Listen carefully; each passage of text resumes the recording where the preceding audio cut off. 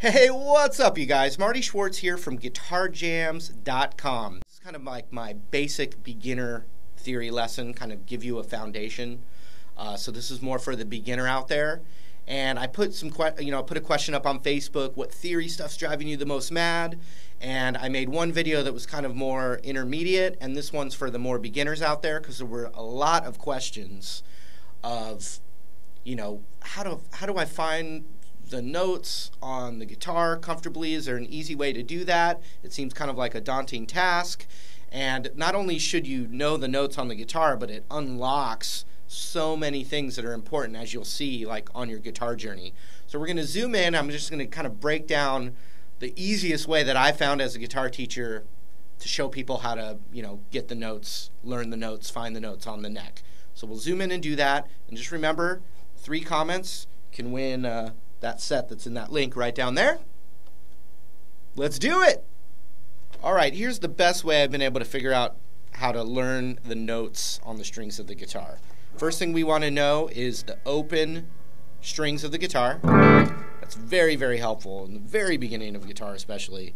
And we use the saying, Eddie ate dynamite, goodbye Eddie. Each of those letters is the notes as you go down. Eddie ate dynamite, goodbye Eddie. E-A-D-G-B-E. Eddie ate dynamite, goodbye Eddie.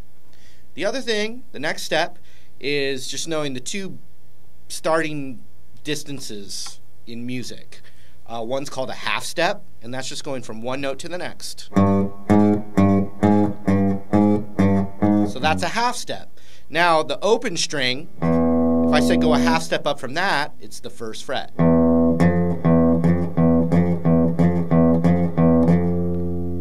So if I was playing that note and I said go a half step down, you go like that. So you've got half steps, 1 fret next to the, right next to each other. The other one is a whole step, which is skipping a fret. So like any note I pick anywhere, if I say go a whole step up, you skip a fret and go that way. If I said go a whole step down, you go like that. Half step down. Half step down. Whole step down. Half step. Whole step down. So you actually can't go a whole step down from the 1st fret, because the lowest note is only a half step lower. Okay? So we've got Eddie ate dynamite, goodbye Eddie, and then we've got these things called half steps and whole steps. Alright. The next thing is to just say to go from one letter in music to the next letter is a whole step. So if I'm on an A note and I want to go up to a B note, the next letter in the alphabet, it's a whole step up. There's 2 exceptions to that rule, but let's just start with the basic concept. Eddie ate dynamite, goodbye Eddie. Half steps and whole steps. To go from one note to another note is a whole step. So what I'm going to do actually is I'm going to start on the A string, because like I said, there's exceptions. But if I just start with the open A, and I want to go to the next letter up in the alphabet, which is B, and I said that it's a whole step up, we got to go a whole step up from the open string. So a half step's the next possible note, and a whole step is skipping one. So A, whole step to B. A, B. If I just pick a random note right here, and I'm telling you that that note right there is C, but I want to go to the next letter up in the alphabet, which is D, I go a whole step up. That's D now. Now, if I want to go to the next letter up, which is an E, it's a whole step from there. So now that's an E. E, whole step down to D, whole step down to C. Okay? So the basic rule is a whole step between letters. But like I said, there's an exception to the rule, and this is just one thing you're going to have to memorize. The 2 spots, and if you looked on a piano, you would see there's 2 spots in the row where there's no black key in between. It's the same thing in all instruments, that there's 2 spots where it's only a half step between the letters. One is B to C. B to C is only a half step. B to C is only a half step. And then the other one is E to F.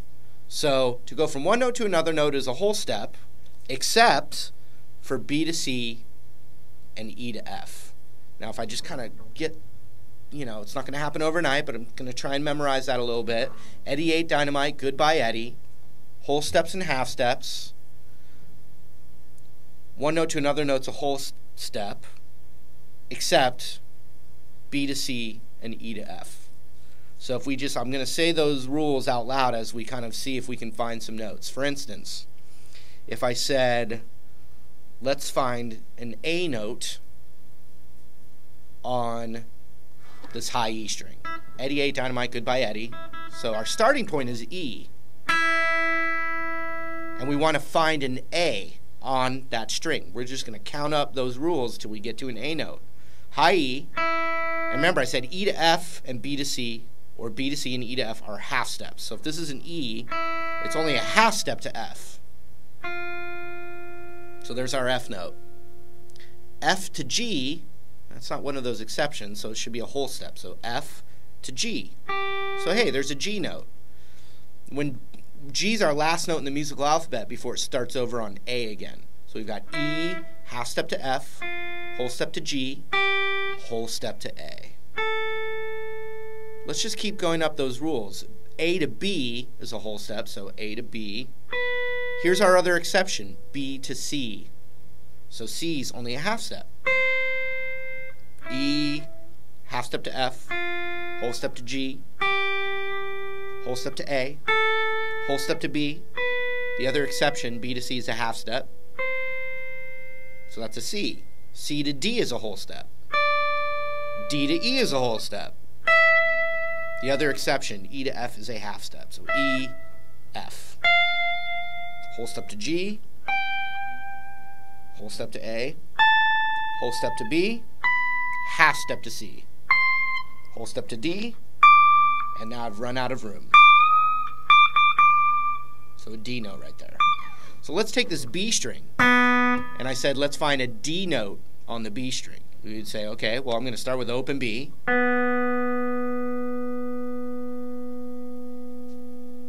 B to C is only a half step, so that means C is a half step up from open. So there's C, but we're looking for D. C to D is a whole step. So there is our D note, a whole step up from C. Let's do one more on the D string. I want to find a C note on the D string. I recommend you to pause this video right now and see if you can do it. Alright, so open D. Oops, I was playing a G, sorry. We're trying to find a C note on the D string. So open D. D to E is a whole step, so we have to skip a fret and go to the second fret right there. So we have D, E. Here's the exception. E to F is a half step. F. Whole step to G. Now it starts over to A. Whole step to A. Whole step to B. Half step to C. There's our C note on the D string. It's going to come in really handy because if you want to, let's say I want to play the C blues scale from that note. Really is going to be important. Or let's say a C minor 7 chord from that note. See that? So it's really, really the foundation to get you going. Now, there's one other thing I didn't address. If this note's an F and a whole step to G, F, G, what the heck is that thing in between? Because that's a note. Well, it's one of the black keys on the piano. But what the heck is it? F and G, but there's something in between. Well, it's got two names. It can be considered a G something or an F something, but it's the same thing. And I'm not going to tell you why there's two names for it, but it's down the road. You'll probably figure that out. It has to do with keys and the other notes that are involved in the song and reading music. There's a lot of reasons, but we got F here, we got G there. So we can call it F sharp, or we can call it G flat.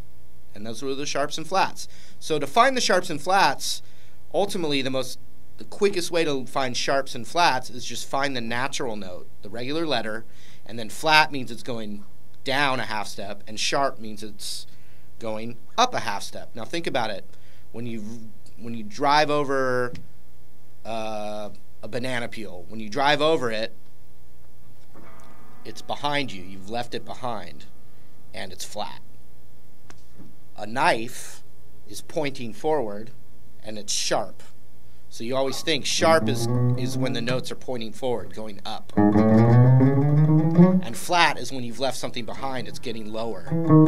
It's behind you, it's going down. Okay? So the last step, let's find a B flat on the E string. So E to F's a half step, F to G is a whole step, G to A is a whole step, A to B is a whole step. And what did I say? I said let's find B flat. So I found a B note, and if it's flat, it's a little bit lower. It's been left behind. So B flat is a half step lower than a B. But what would the other name for that be? Whatever note that is, it's sharp. So A sharp or B flat. B flat, A sharp. So A sharp and B flat are the same note.